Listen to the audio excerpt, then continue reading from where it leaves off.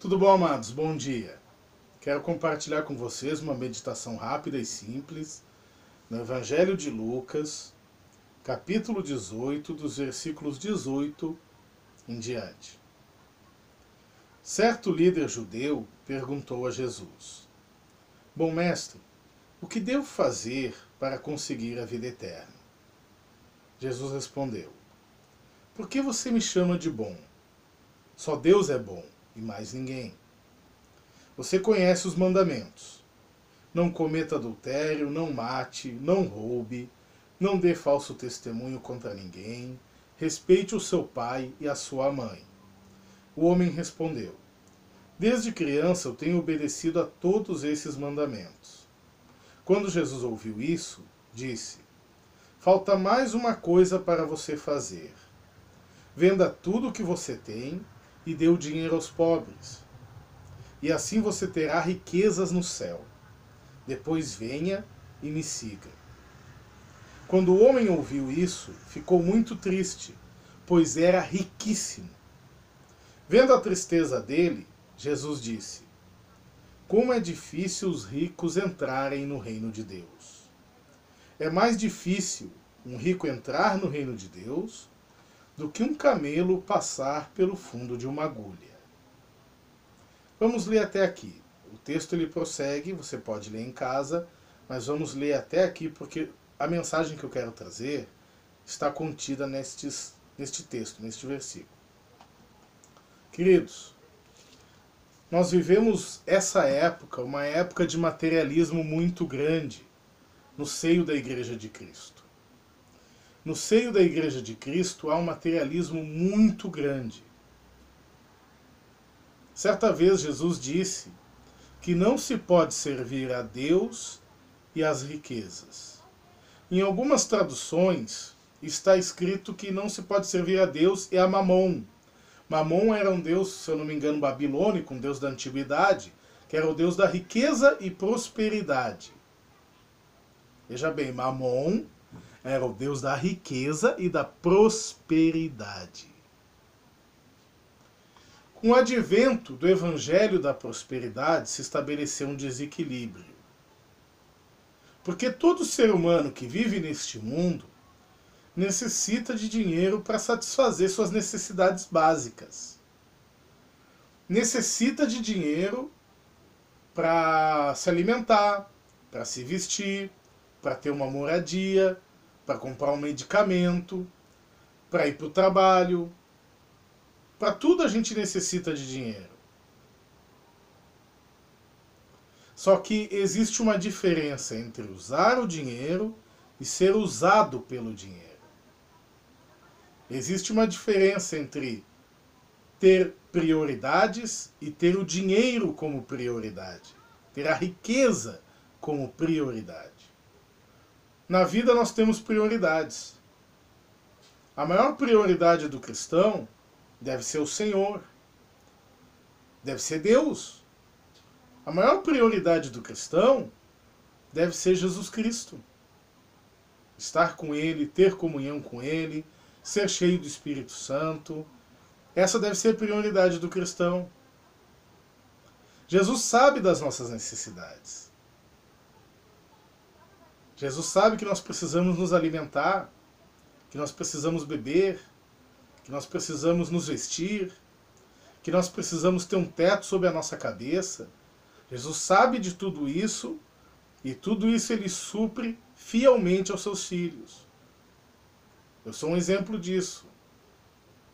Jesus não nos deixa passar necessidade. Muitas vezes vivemos com simplicidade, mas não passamos necessidade. Mas o foco da vida do cristão jamais deve ser o dinheiro.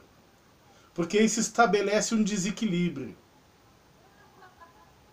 O desequilíbrio acontece quando a pessoa deixa de usar o dinheiro, se servir do dinheiro, e passa a ser usado e servido pelo dinheiro. Passa a ser servo do dinheiro. É a resposta certa, é o termo exato. O que é ser espiritual? O que é buscar uma espiritualidade? Todos temos que trabalhar, todos temos que produzir, todos temos que pagar as contas, todos temos. Mas se você quer ser um servo de Jesus e não do dinheiro, dê a Jesus o principal lugar na sua vida, não ao dinheiro. E isso eu digo não para que eu chame a sua atenção e eu cuide da sua vida, mas para que você medite e perceba onde você está errando. É preciso amar a Deus mais do que se ama o dinheiro. Para você saber se você ama mais a Deus ou mais ao dinheiro, é simples. Você passa mais tempo do seu dia pensando em como agradar a Deus ou em como ganhar dinheiro? Você cuida mais do seu espírito, buscando a Deus em oração, se alimentando nas Escrituras, praticando a caridade, que é a religião verdadeira, praticar a caridade. Você gasta mais tempo fazendo isso ou pensando em como ganhar dinheiro? E não pense que eu estou falando para você, eu estou falando para mim também. Eu tenho que cuidar disso na minha vida também. Porque o dinheiro é sedutor. Pensar nas coisas que o dinheiro oferece é fácil. Quem é que não gosta de ter um conforto? Ter bons eletrodomésticos, ter uma boa TV, ter um bom carro, ter uma casa espaçosa, ampla, confortável, ter bons móveis. Quem é que não gosta disso? Mas, querido, acredite, se você colocar Jesus, se você colocar o Senhor em primeiro lugar na sua vida, essas coisas vão vir, mesmo que você nem sequer pense nelas, mesmo que você nem sequer busque por elas, mesmo que você esteja ali satisfeito trabalhando as suas 8 a 12 horas por dia, mesmo que você trabalhe 5 dias por semana ou menos, essas coisas vão vir. Jesus abençoa. Agora, se tudo aquilo que você pensa o seu dia inteiro for dinheiro, você vai ter dinheiro. Você vai ter muito dinheiro. Muito dinheiro mesmo. Você vai chegar lá. Mas será que isso é mais importante do que a vida eterna? Medite nisso. Medite nisso. Digo pro seu bem, não para ser chato com você, nem para dar uma de paizão, nem para ficar vomitando regra na sua vida.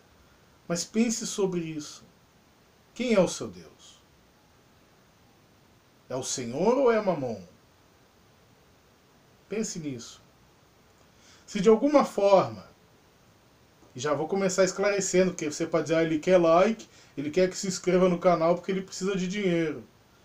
Queridos, esse canal existe por causa dos meus blogs. Eu fiz esse canal para ter material para os meus blogs, que não me rendem um centavo sequer. Eu não ganho um centavo com blog. Até gostaria de ganhar alguma coisinha.